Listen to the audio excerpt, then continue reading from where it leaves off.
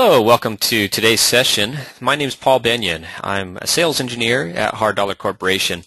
Today's session is going to cover how you can access third-party data from a database that's included in Hard Dollar from RSMeans, which contains 200 to 1,000 different items that you can draw from for anything that you might not have in your own cost database as you're putting your estimates together. The example that we're going to use is adding to an existing item, in this case clearing and grubbing. You'll notice that I have a taken off quantity in there, but I don't have any costs at this point.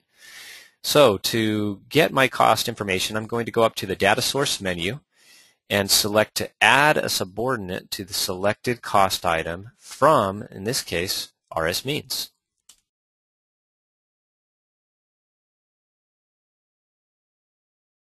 And when I access this, it brings up a directory to access the RSMeans cost books of data. And as you can see, Hard Dollar contains all the cost books that are published by RSMeans.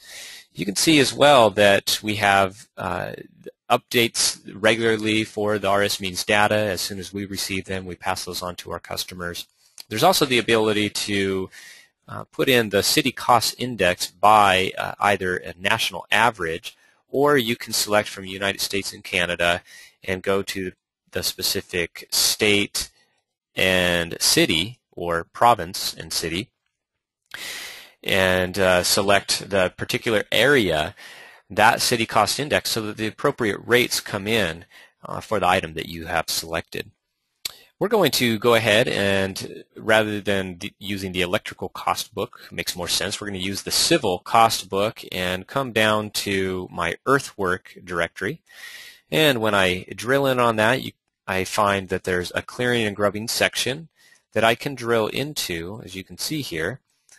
So for clear and grub site, once I've drilled in far enough on the left, I can then minimize that down and find the right parameters, the right variables for clearing and grubbing that match what I'm doing. In this case, we're going to do this regular clearing and grubbing with some removal of trees, 48-inch diameter. I want to add that item, which I simply do by hitting the Add button here below, and it brings in that item.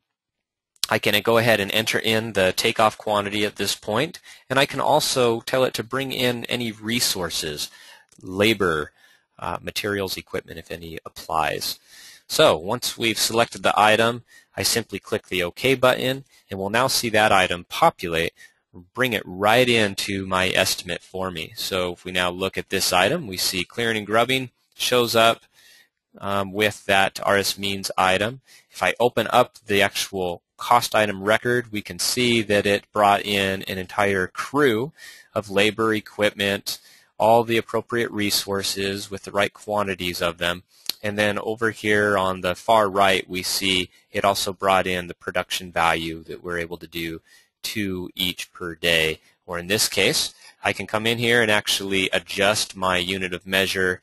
In this case, it's trees, but if it needed to be acres, whatever it might be, I can make those adjustments, along with any adjustments, other adjustments that I may need to make on the fly.